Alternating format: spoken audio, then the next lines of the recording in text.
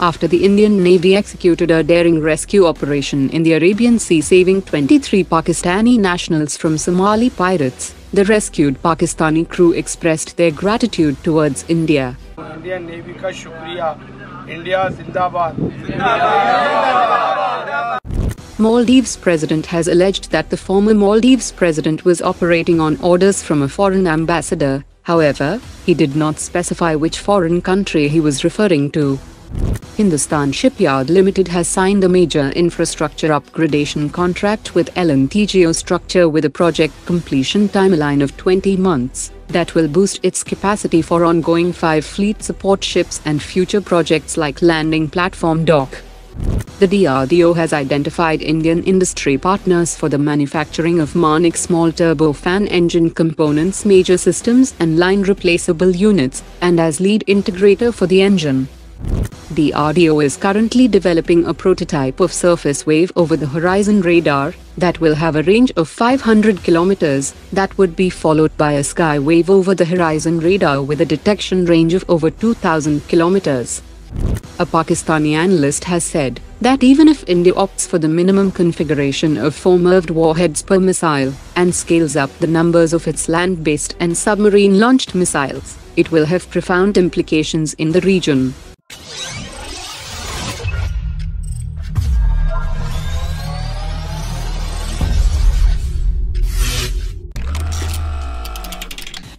The Korean KF-21 fighter program relies heavily on American origin technology, with significant contributions from companies like Raytheon and Northrop Grumman. South Korean authorities are also investigating one of the 15 Indonesian engineers working on the KF-21 joint development project on suspicion that he stole critical technologies. Industry sources have said that India's AMCA program has embraced self-reliance from its inception, minimizing the risk of espionage and ensuring control over critical technologies. Military experts have said that Pakistan Air Force is rapidly adding the 145 km range Chinese PL-15E missile on its JF-17 and J-10CE fighter jets, while on the other hand, the limited order of only 250 units of 110 km range Astra Mk1 missiles is insufficient for the sizable fleet of over 260 Su-30 fighter jets of the Indian Air Force, and both 160 km range Astra Mk2 and 350 km Astra Mk3 is still under development and faces a time lag before deployment, and the situation might worsen with the availability of export variant of the Chinese PL-17 that boasts an extended range of over 250 kilometers.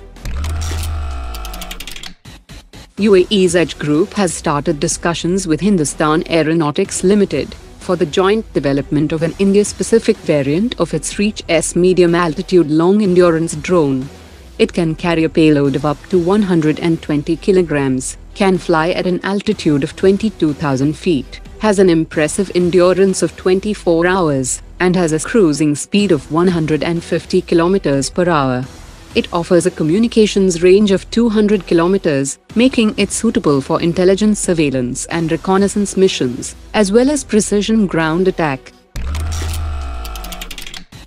The DRDO has unveiled an advanced hydro-gas suspension unit for the Arjun MK1A main battle tank that marks a significant upgrade from the existing hydro-pneumatic suspension unit used in the Arjun MK1 tank.